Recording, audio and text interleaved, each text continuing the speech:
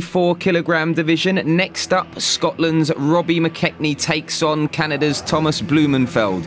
Your commentators for this bout are still Richie Woodall and Ronald McIntosh.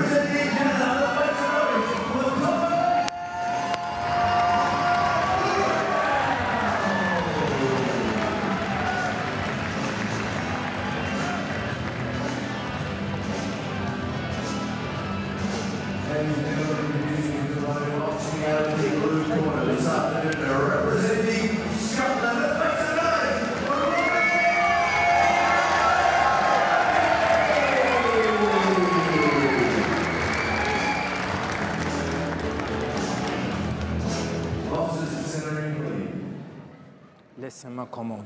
No low blow, no hold, head up. Good luck.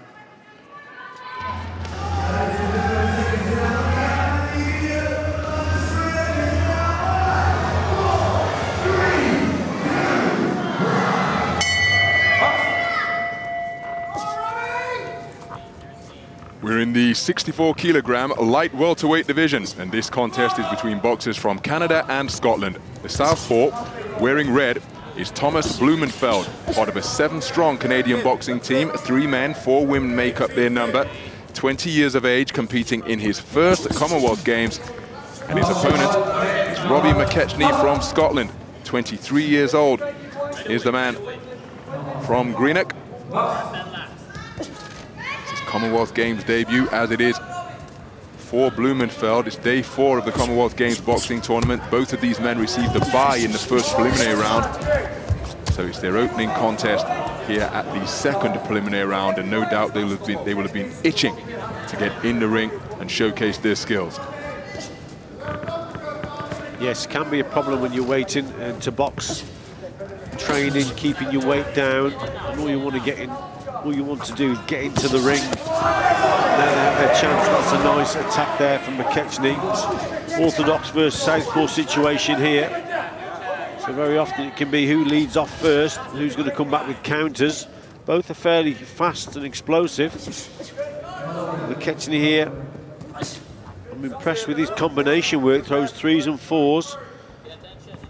And he's actually acting as the counter puncher, sitting back, waiting for Blumenfeld to lead off, and then he's coming back with some fast counters and some combination work. So it's not bad for McKechnie. Both men have had success with straight shots to the body. That's a cracking right hand at mid-range from McKechnie. 2 fast twitch fighters in the mix in the light welterweight division here.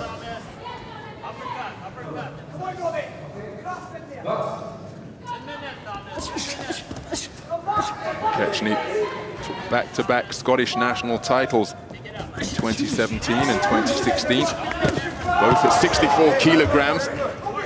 Not the reigning champion, because Scotland have already had their national championships last month for the 2018 edition. Of course, he was getting ready for this, his Commonwealth Games debut. So there's an example there. You can't afford to hesitate or fall short with your work against a fighter like Blumenfeld. McKechnie there, he just hesitated, came forward, missed the target, fell short with a shot, and then gets a fast counter. Good right hand lead from McKechnie out of that orthodox stance, and these two men really are rapid with their punch picking. Look at that for backhand success from both men. Now that's a slip as the legs got tangled up. Concentration incredibly high because one mistake is likely to be counted in a flash by the opponent.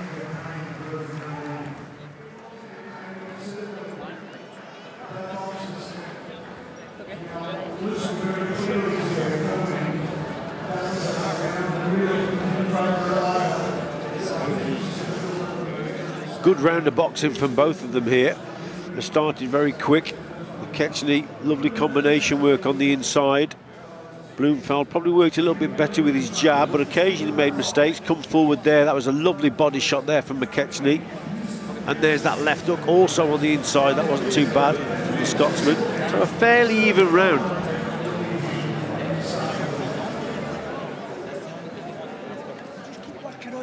Let's go.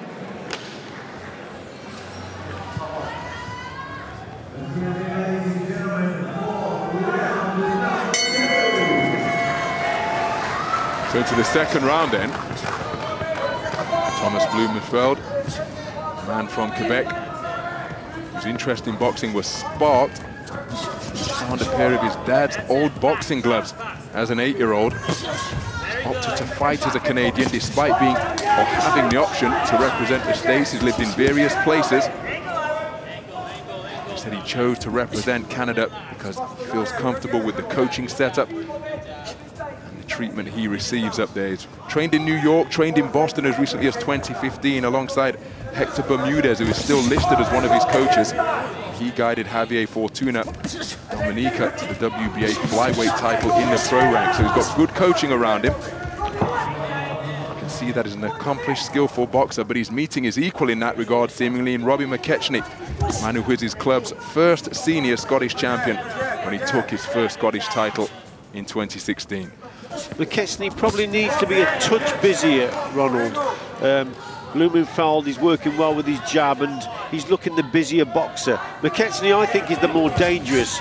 I think his combination work, right hand, left hook especially, is dangerous. If you watch him, he throws this right uppercut to the body and then finishes on the left hook to the head. I actually think he should be concentrating more on that combination, especially with the left hook. You see, Blumenfeld comes over his front foot occasionally, a little bit too much. And that's when McKechnie's got to come back with that type of work. There's the right hand, now he needs to double it up with the left hook. But he's got to be busier, McKechnie. Beautiful counter shot by Blumenfeld. Oh, and then a cracking southpaw left on the resumption. Good left hook from McKechnie on the inside. Both men having success with pot shots. Again, McKechnie touched down for the second time in the contest. I'm sure the legs did tangle, but he was walked onto a shot just prior to the touchdown. There's that left hook again from McKechnie. Great shot.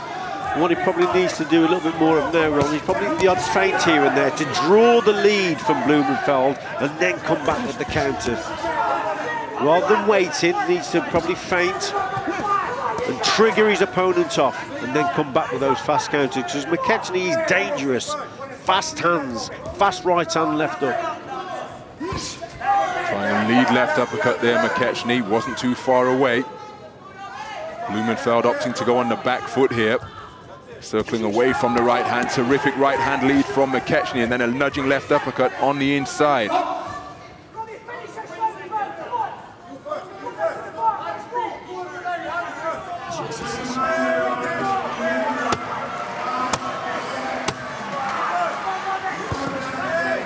Right hand to the body wasn't too far away from McKechnie, skipping back to his work after landing that shot. Then a right hand straight down the pipe. Blumenfeld with a nudging left hook right on the bell.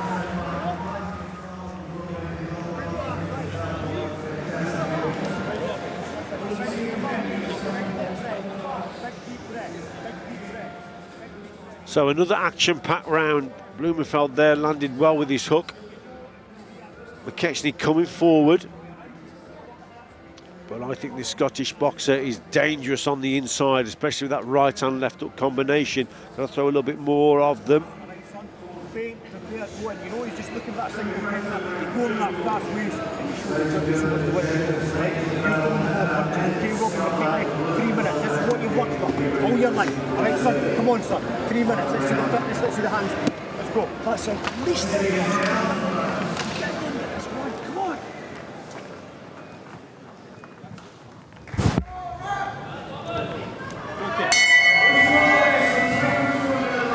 Inspiration was the order of the day over in that blue corner as we go into this third and final round of what has been a terrific 64-kilogram light welterweight contest to this point. High skill between the Canadian southpaw, Thomas Blumenfeld, and Robbie McKechnie. Good reverse 1-2 from McKechnie, the left hand landing. You can see how quick they are both with their fists and their feet and their movement as well. Having to really work for the successes. Good left hand to the body from Blumenfeld. Occasionally Blumenfeld just makes the odd mistake when he throws that left hand, his rear leg comes round, he comes a little bit square, just occasionally, and that's when McKechnie's got to watch out for that. McKechnie works better on the inside, but he's got to create a little bit of space. Started his attack there a little bit too far away. Blumenfeld comes back with his own counter, but it's a close one, Ronald. Each round has been pretty close. Very competitive. Blumenfeld having success with the left uppercut to the body here in this third round. Minute gone, and a good right jab landed by the man in red. Southpaw left wasn't too far away from Blumenfeld, getting to work with the right jab. And there's a left uppercut in evidence right to the solar plexus once again. Again, Blumenfeld just being a touch busier with his jab. He's just dictating the pace a little bit better now, is the Canadian. Now, McKechnie saying that that's a low blow again, but from my vantage point, these shots that are being ripped into the body are fair. Good lead left hand from Blumenfeld. And you can see how that final one, the one that brought the response from McKechnie, doubled him over. He's just slowed down a little bit as McKechnie, and that's just allowed Blumenfeld just to catch him with some good shots.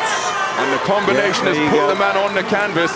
He's saying that it's not a knockdown, but the referee issuing the mandatory 8 count. Now again, we should point out this will not necessarily result in a 10-8 round as it does in professional boxing, in non-AIBA boxing. Good left hand to the body from McKechnie on the resumption. But it's just illustrative of the fact that it's Blumenfeld who has made the better start to this third and final round in a contest that was very much in the balance after a skillful 6 minutes across the first 2 rounds from both men. Yeah, both boxers needed to win that last round, this last round rather, and Blumenfeld is doing that. He's boxing better.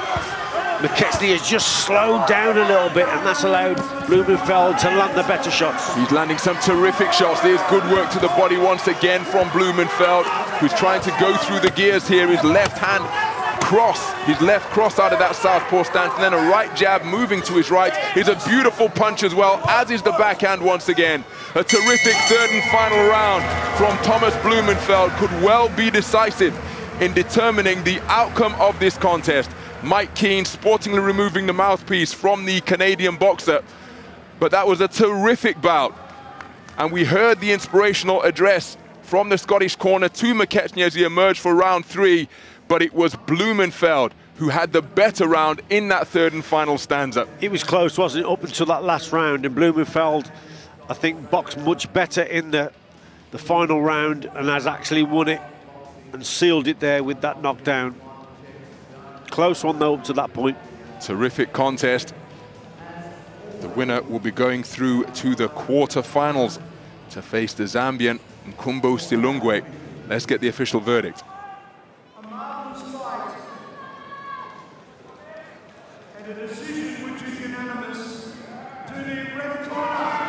And it's Blumenfeld.